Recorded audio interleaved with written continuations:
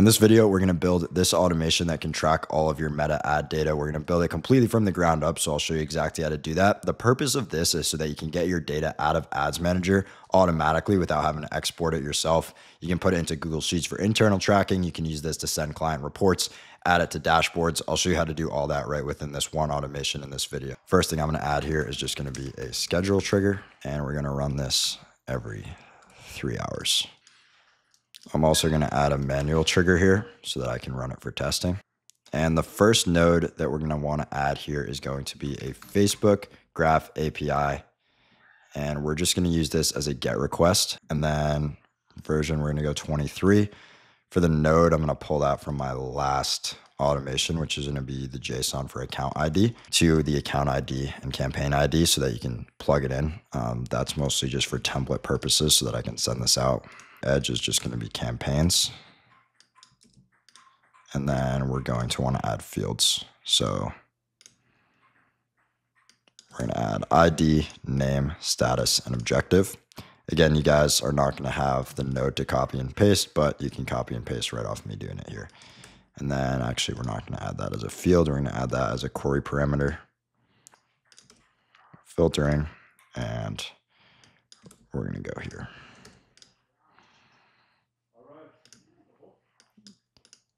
So then here we're going to just add a set node. That's going to go in between. And for the fields, we're just going to do account ID and campaign ID. And then you're going to put your campaign ID here. So these are both going to the edit fields. And then that's going to go to Graph API there. And then now we're going to split the Graph API into 3 different nodes. And it's going to be all Facebook Graph API nodes.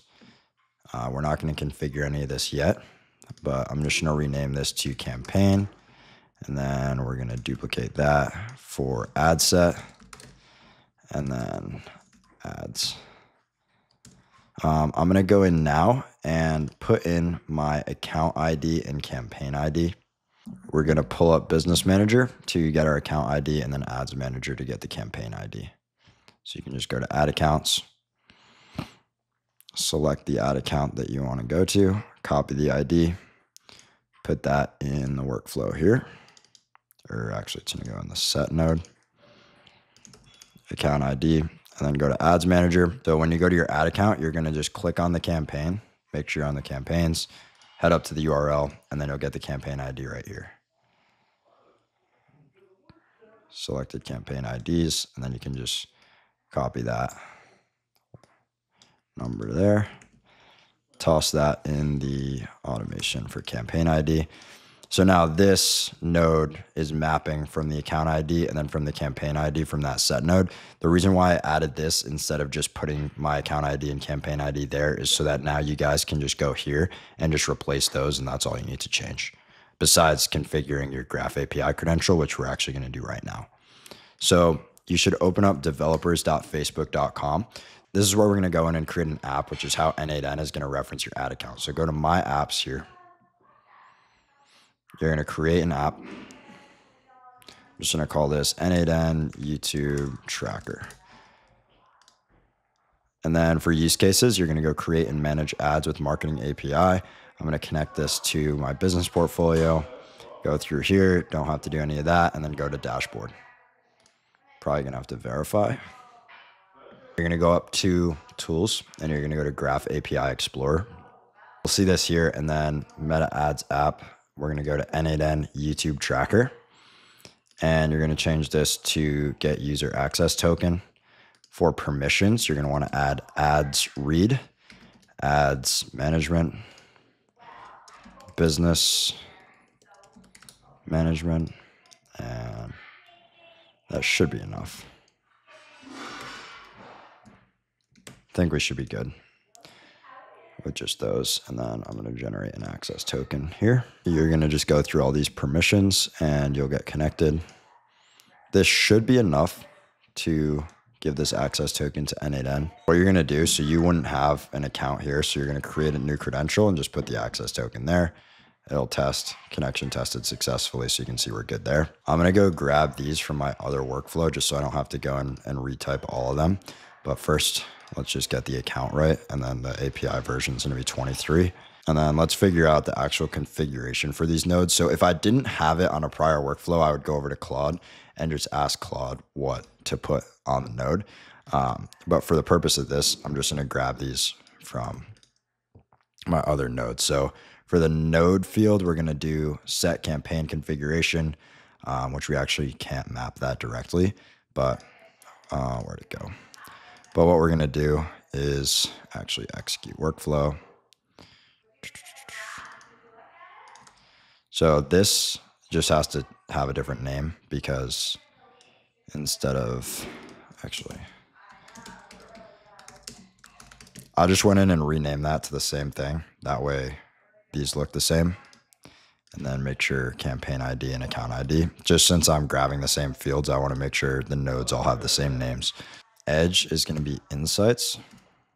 And then we're going to add some fields here. What I'm going to add for fields is going to be campaign ID, campaign name, impressions, click, spend. So this is all the metrics that we're pulling. You can track the same ones.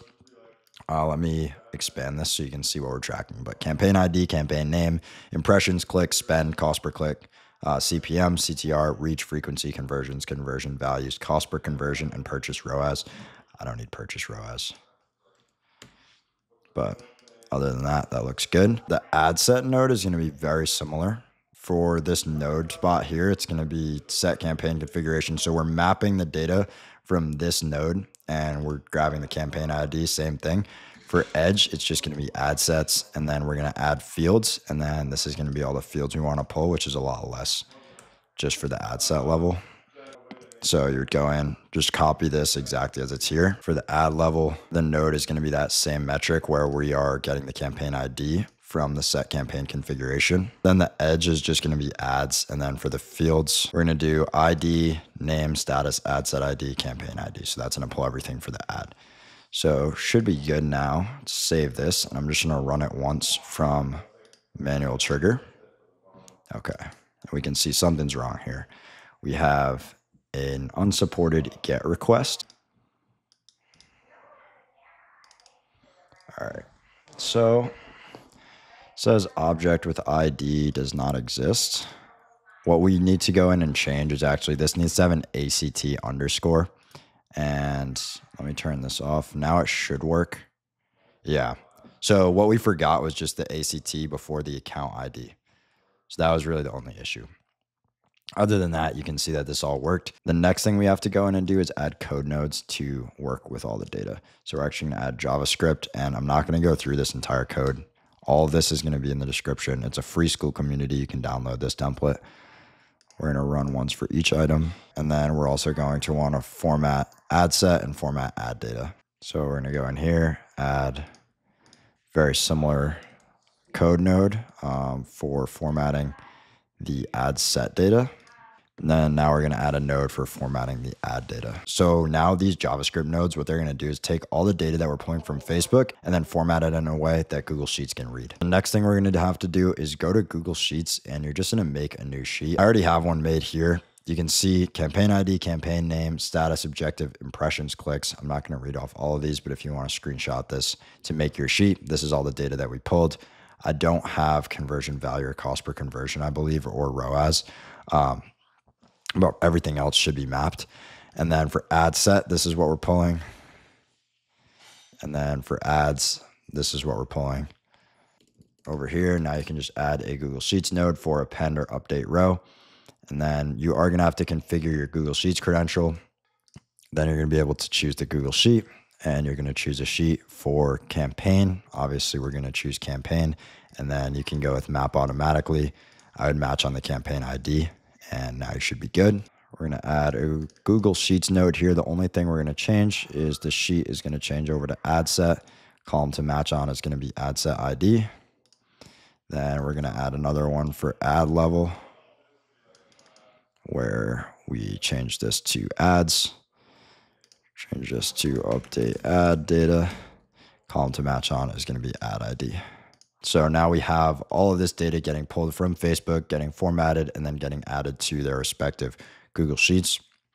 I'm just going to run this once and see if it works all good. All right, so this code actually wasn't working. I forgot to add a loop here. So we need to actually add a loop after the ad sets. So this is going to be get ad sets. Get ad sets. And this is going to be get ads. So this is just going to actually get the ads from Facebook. It's not going to actually do anything with it. What we have to do is add a loop over items node right after that. You don't have to change anything there. Just delete that extra one and delete both of the branches. And then we're actually going to add a second Facebook Graph API node here. We're going to map some data. For node, you're going to put that JSON there. For edge, you can put insights.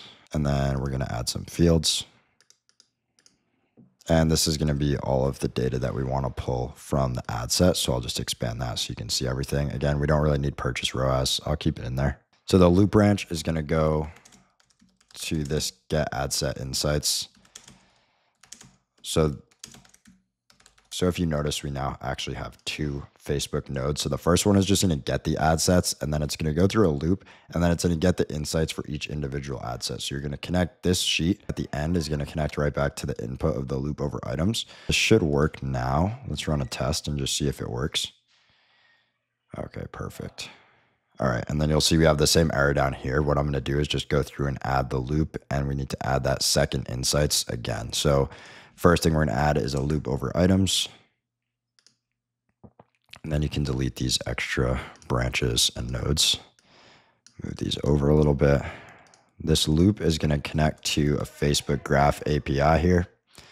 Set this to v23. For the node, we're going to just take this JSON right here. For edge, we're just going to do insights. And then we're going to add the fields that we want to pull. So they're going to be very similar to the fields from the ad set. Now, if we just change the name to get ad, now we should be able to connect that to the code node and then connect the end of the Google Sheet back to the beginning of the loop. And if we format that correctly, we should be good.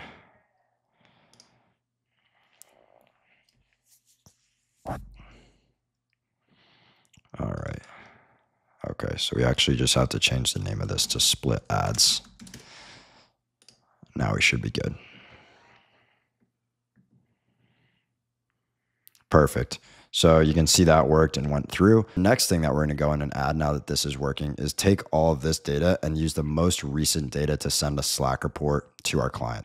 What I had Claude do is write me JavaScript code that I can go put in here that is going to take all of the data and format it for a Slack message. So I'm going to, after this is done, I'm just going to put everything here. And then that can go there as well. Everything's going to go to this code node, and then we're going to send a Slack message. You are going to have to go in and create a credential to your Slack account. Shouldn't be super difficult. I'm going to send it to a user just for the purposes of this. I'm just going to send it to myself.